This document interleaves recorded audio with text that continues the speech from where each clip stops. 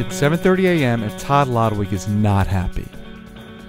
He's realized he's brought the wrong socks. Now, for most people, wearing the wrong socks is not a big deal. But when you see what Lodwick does for a living, you might see why his routine is so important to him. Most of the time when I'm at the top, I'm thinking about the first impulse of my move off the jump. Going down the in run, getting into that position. But once you let go of the bar, there's no turning back. And as many times as we've done this, hopefully you've trained your brain to jump at the right time.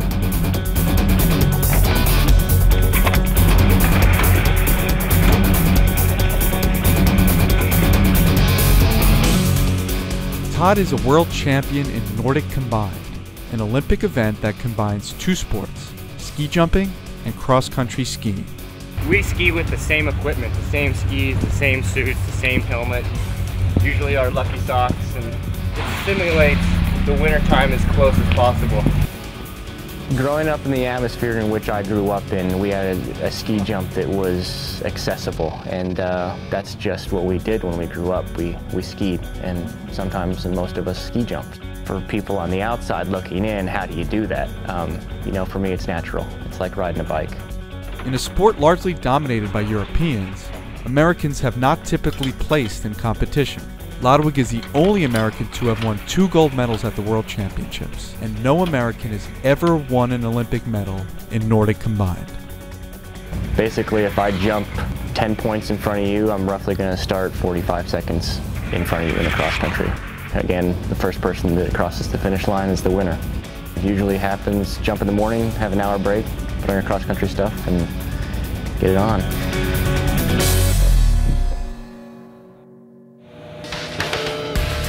So here's how it works. The skiers use a ski lift to get from the bottom of the hill to the foot of the jumping ramp. Then, they climb up about 180 stairs while their coaches wait like birds on a wire at the jump point. The plastic ramp is kept wet with sprinklers for fast sliding.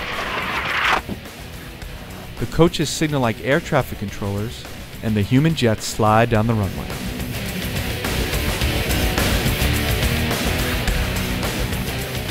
Todd and his teammates will do about 8 jumps on the ski tower today.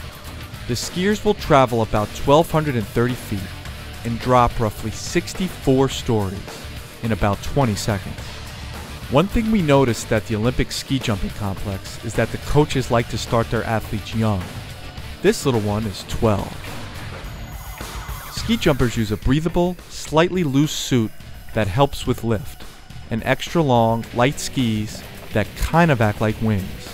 Just like an airplane, we like jumping into headwind, they like landing into it, so the more headwind we get, the better it is for us. The more tailwind, the worse off we are. We are a sport that's smaller than most of the big sports that are looked at, and we're at the point where we're getting more media exposure because of the results that we've had. So going into these Olympic Games, we as a team are really excited about grabbing that first Olympic medal. I think that you're going to see a team of Nordic-combined skiers from the U.S. Really prove something at the Olympic Games in Vancouver. At the ski tower, it could take up to 2 hours to do 8 jumps. So after morning training is done, Todd heads over to the gym to do IMOs, or imitation jumps. He and his coach will do 15 to 20 practice jumps and carefully dissect and rebuild his form to perfect the takeoff. But I think even more deliberate in the beginning. Take your time with that push. That initial move is what I'm looking for, that first impulse to get it going in the right direction. We're trying to get him to go this way, push against the takeoff to effectively raise. You're trying to get as high as you can while you're keeping the speed that you have, and it's a trade-off between the two. My jumping is just fine, it's the hill that sucks. Todd takes a little break to see if I have any natural ski jumping ability. Always wanted to see a reporter If I say go up, you will probably get in our shoes. Just jump. I'm just gonna jump. 100%. Jump! Jump! Yep. Jump! Jump! That's not a jump! All right, Todd, you saw my jumps there. Do I have any shot as a ski jumper? I'd love to be the bearer of good news, but I can't be that person today. But maybe in a couple years, we'll get you on real snow and see what you can do. I think that's a challenge. I'd like to see an actual ski jump. What do you guys think? An actual ski jump? I think so. I can't even jump off that thing. I don't think I'm hitting on snow anytime. If you get beat by a 5-year-old, I think we're gonna have some issues.